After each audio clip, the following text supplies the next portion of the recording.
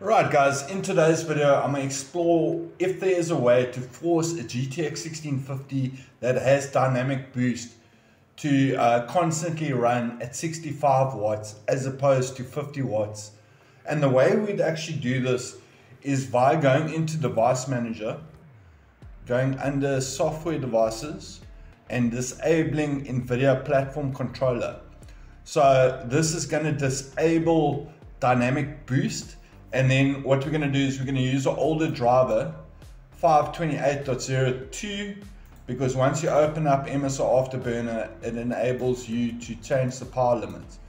So what we're doing here is we're disabling Nvidia Platform Controller and Framework, and then you'll notice that in the Nvidia control panel, the option to enable dynamic boost will fall out of the Nvidia control panel, because you're disabling Nvidia Platform Controller. And the reason we're doing that is to enable us to see if we can dynamically boost or force the GPU wattage to sit at the maximum amount of 65 watts as opposed to 50 watts for a GTX 1650 laptop. So anyways, I already did the test, I got my results, and yeah, didn't quite work that way. And let me just show you quickly. So the game that I actually got the best result, or the most wattage for my GPU, was God of War. Okay, so I was using a recording GeForce Experience, so I did take some of my wattage, but generally God of War, I got to boost to 60 watts.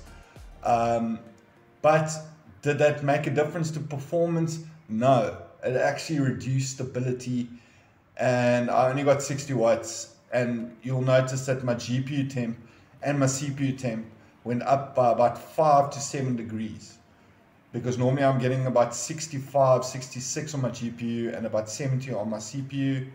But you can see the temperatures are much higher, but the performance is much the same. Even though I'm getting more wattage on my GPU, not really getting extra performance. Sorry if this video is a little bit, I don't know what to name this video or what to make the title. It was a requested video from a viewer from yesterday. But guys, before I get to my results, please head on over to my homepage. If you're not subscribed to the channel, please consider subscribing if you enjoy this type of content. For those of you that are subscribed already, thank you so much. I went over 3,000 about 2 days ago. Please like the video, share the video, comment on the video. And then guys, for those of you that are new to the channel, I do have a whole bunch of optimization videos you can get stuck into here. I did a full GPU optimization video about 3 or 4 days ago, a full CPU optimization 2 days ago, and I have throttle stop, MSR Afterburner tutorials on my own page. Guys, for those of you that want support, or if you're coming unstuck and you want technical support on Discord, I do offer that, but it's a service, so it's subject to $5 paid by super thanks on YouTube, and then I'll give you a session of Discord support. That's a new feature I've added to my channel. So yeah, if you need Discord support, go and give me a $5 super thanks payment, and then you got me for an hour. I'll give you Discord support. But let's get to those results of the topic of this video. So Nvidia Devices Platform Controller, yet again, I didn't know what to call this video or this test, so I just put Nvidia Devices Controller Dynamic Boost on versus off, and then I used 528.02 to do the test, because obviously the power limit slider was unlocked in 528.02, 528.24 and 528.49, and I actually had 528.02 handy, so I just used that driver. This is with just stock standard normal driver with dynamic boost on, and then this is with that little tweak where I switched off Nvidia Platform Controller in Device Manager, and then disabled dynamic boost to see if we can push up that wattage. And then this is just against the most recent driver, just to give an idea of what the performance is like. So on the regular 528.02, I did a driver comparison the other day the results of a driver are starting to lag behind.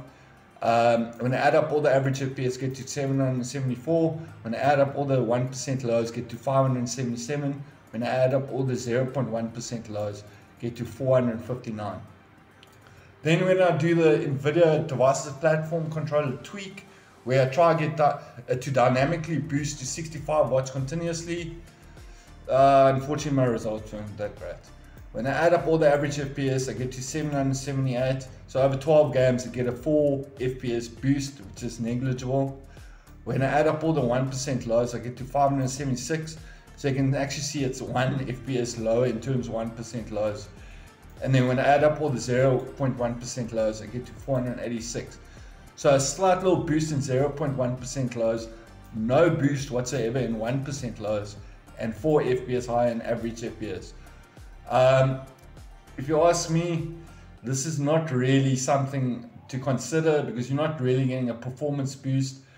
And also when you compare it against the most recent Nvidia driver, you're getting higher average FPS by default when you're on the latest driver. You're getting much higher 1% lows when you're on the latest driver. You're getting much higher 0.1% lows when you're on the latest driver. So a nice little test, a nice possibility for extra performance. Unfortunately, it didn't pan out that way. But anyways, guys, thanks so much for watching. If you enjoyed this video, be sure to smash that like button. If you have any questions, please hit me up in the comment section. And as always, guys, for those of you that are watching but you haven't subscribed as of yet, now's the time to do so. It's the weekend. Enjoy it. Have a good one. It's people like you. Cheers.